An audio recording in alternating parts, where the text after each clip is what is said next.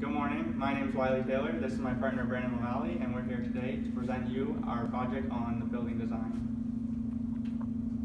So the project schedule for today proceeds as starting with project objective, then going to theory, design considerations, examination process, and then over to loading adjustments and finishing off with results and conclusion. So to start off, we got the project objective. The building had to be able to resist all loadings through all 12 floors, and we had to be able to determine the worst case scenario exterior and interior columns when factory loadings are applied. And then for the beam, we also had to do the worst case scenario beam, and it had to resist all on factory loadings and be able to obtain a deflection limit of L over 240. And then after all that was complete, we had to increase the loading of 75% to all columns and beams within the building. Next up is the theory of the building design. So the building had to be able to resist all vertical and axial loads through all the 12 stories that we designed it for.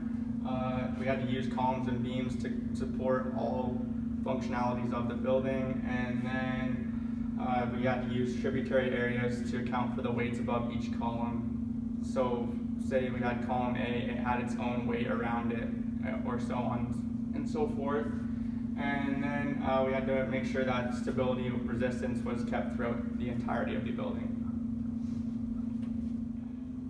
So the design considerations for the project related in the project guideline.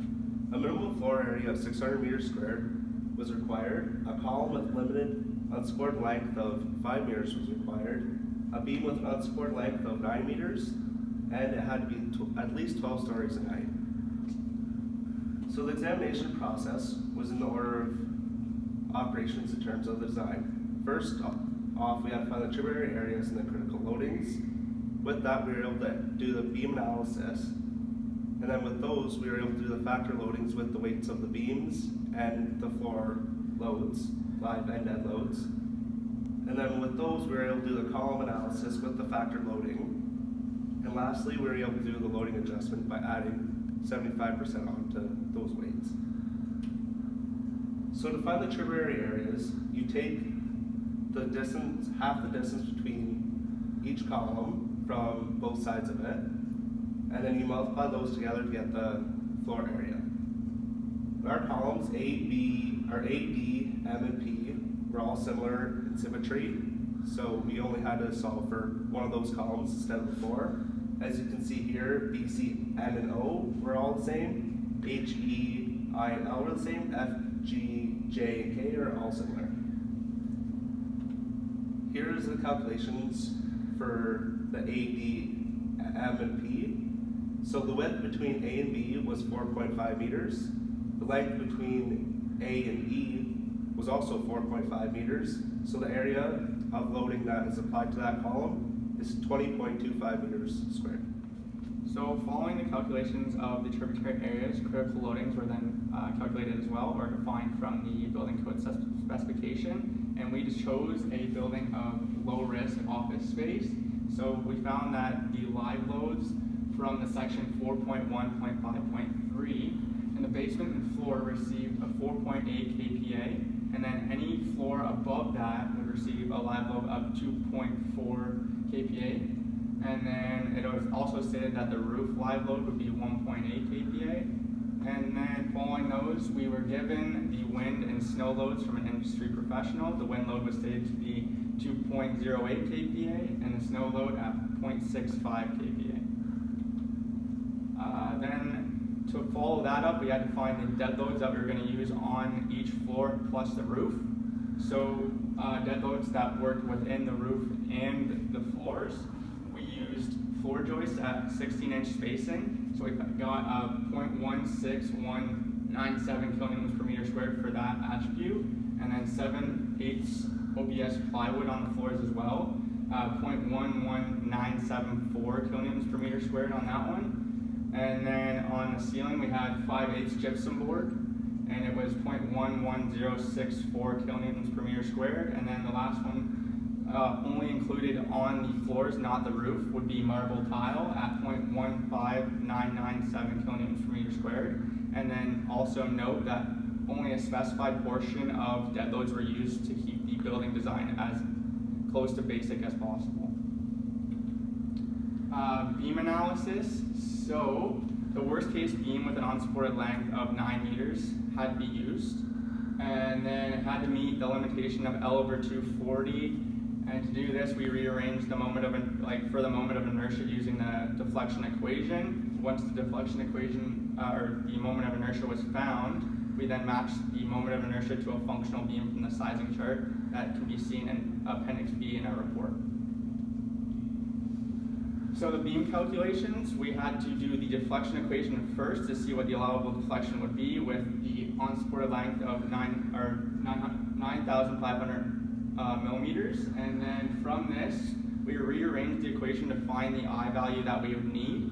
So that equaled 418.622 times 10 to the 6 millimeters to the fourth, and then from that we matched it with the beam sizing chart right here over there.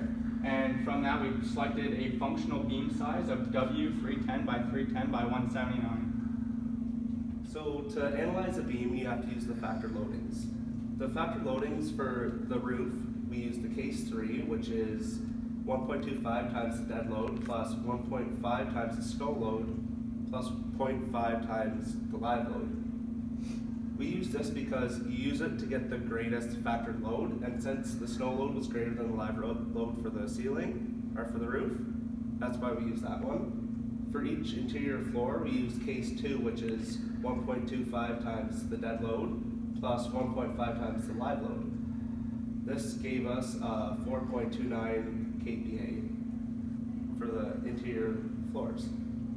And then for the axial loads of the wind, we used the 1.25 times dead load plus the 1.4 times the wind load, and since there's no dead load on the sides, it only is 1.5 times the wind load, which equals 0.9 kPa.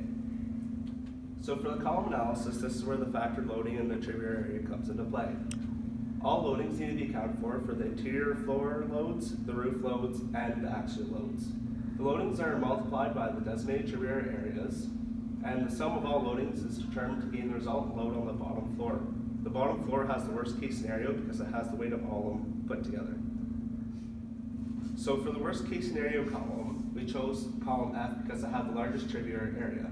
To find the loading applied onto the column F, it was the roof load plus the floor load times 11, because there's 11 floors above that, times the tributary area, plus the weight of the I-beam per meter times the length needed for the area times the 12 floors that are above it.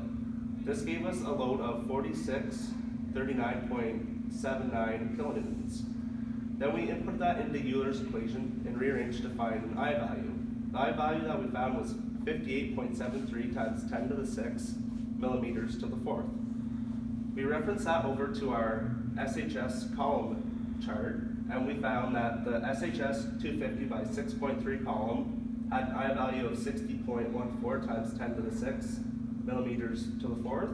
So we selected that one because it was just slightly above what was needed.